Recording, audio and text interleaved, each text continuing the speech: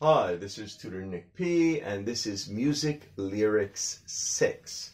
All right, the song today is "Take Me Out to the Ball Game." All right, so let's look at the note here. The original "Take Me Out to the Ball Game" was produced in 1908, so it's more than 100 years old now, and sung by Jack Norwith and Albert von Tilzer. Okay, good. It is considered to be the anthem for professional baseball. Remember, if we say like an anthem, like a country has an anthem, just for the baseball organization, you know, the whole baseball league, it's almost like an anthem. It's a song everybody, doesn't matter what city you're from, this is played at all the ball games. So it's an anthem for the whole, you know, sport itself. Okay. For professional baseball, usually played during the middle of the 7th inning of a baseball game. Yes, so if you've ever gone to a stadium in a baseball game, they have what they call the 7th inning stretch, which is a little bit of a longer break in between innings. Sometimes people do actually get up and stretch.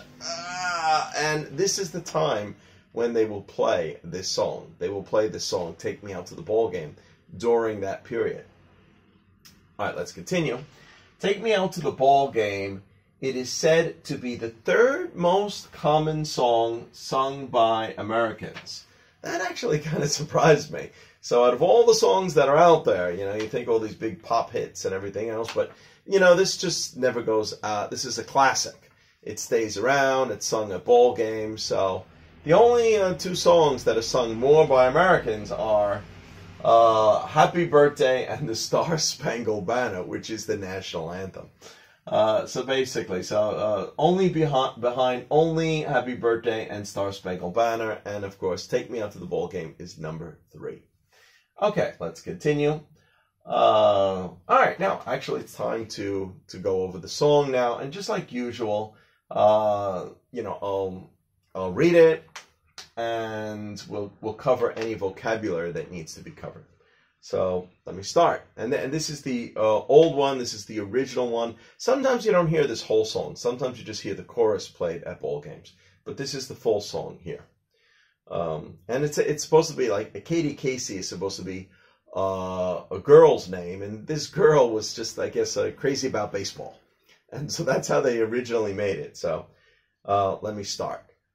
Katie Casey was baseball mad. Well, baseball mad, if you're mad about something, characterized by uncontrolled excitement or emotion, or basically, like we say today, you're crazy for something. So she was baseball mad. She was crazy for baseball. All right, let's continue. All right, Katie Casey was baseball mad, had the fever and had it bad. All right, again, if we say fever, fever means a strong enthusiasm, especially one that affects a lot of people. Okay, good. Again, let's continue. So, Katie Casey was baseball mad, had the fever and had it bad, just to root for the home team crew.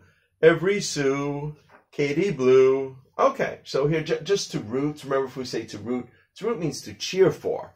So she, you know, go to the baseball game, cheer for her team. Come on, guys, let's do it.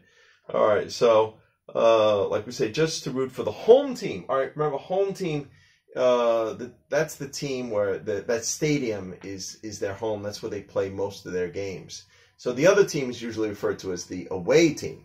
And of course, you know, most of the fans in the stadium, they will be cheering for the home team. Usually, I think it's more than 90% would be, you know, the ones supporting the home team, you know, because they're the ones that go to the stadium to watch it. So anyway, again, let's go on here. So, Katie Casey was baseball mad, had the fever and had it bad, just to root for the hometown crew. Every Sue, Katie Blue. All right, the hometown crew, well, the crew is like the team here. Every Sue. All right, now this is an old use. Like we say here, the word Sue, in the early 1900s, it actually was a French coin, but it was used in America to just mean a low denomination coin, you know, like a penny or a nickel or something like that. So we say Sue. So if she blew every Sue, remember, blue is the past tense to blow. When you blow money, it means you spend a lot of money on things that you don't necessarily need. But she loved baseball so much that she blew all her money on going to the games and watching the games because she was a baseball fanatic, a great fan. So that's the song they had. Okay, so every Sue, Katie Blue, yeah. And then we go to the next part. On a Saturday, her young beau. All right, well, beau is a boyfriend. Remember, it's a word we get from French sometimes. So it's kind of a cool, we still use it sometimes. So we could say somebody's beau as a cool way to say somebody's boyfriend.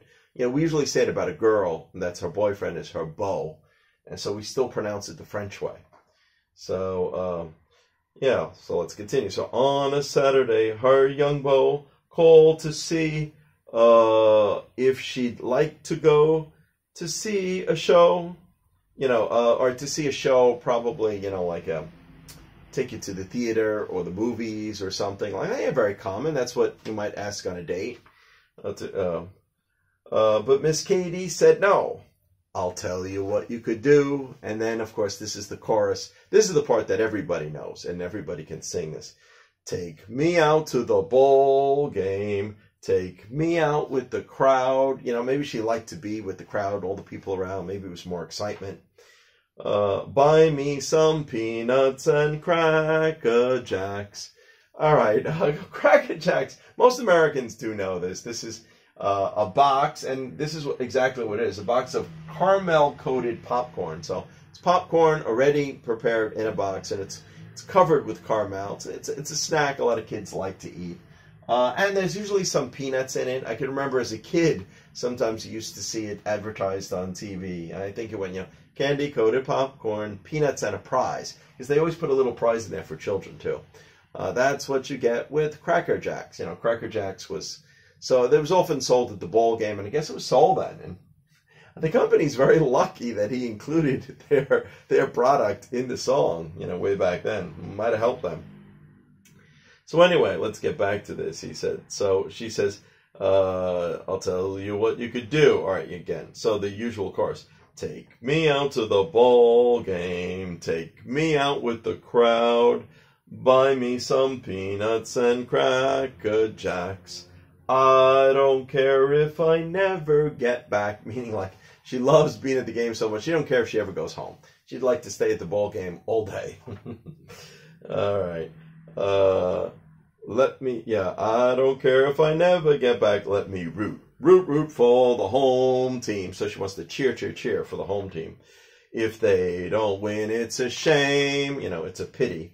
For there's 1, 2, 3 strikes, you're out in the old ball game. So of course, if you know baseball, you know, if the player swings and misses, that's a strike. 3 strikes, they're out. So that's what we say. So. Yeah, if they don't win, it's a shame, for it's 1, 2, 3 strikes, you're out at the old ball game. All right, and then we go into the next verse. Yeah, Casey saw all the games, knew the players by their first names. So, yeah, she knew all the teams, she knew all the players, you know, she was a real diehard fan. Told the umpire he was wrong all along. So I guess if he made a call that was against her team, of course, he's, hey, you're wrong, you're blind, what are you doing? You know, something like that. Good and strong. When the score was just 2-2, meaning it was a tied score, you know, probably going into late innings. Casey knew what to do just to cheer up the boys. She knew, she's talking about the home team she's cheering for. She made the gang sing this song, and then the chorus is just repeated again, which is, you know, take me out to the ball game, take me out to with the crowd. So basically that's what she does. So she'll get the whole stadium to sing it, and this song really caught on, and it lasted through all the years. And it's actually played at every single ball game, usually in the middle of the 7th inning. So that's why it's the 3rd most common song that is actually sung by Americans. Anyway, I hope you enjoyed it. I hope it was informative.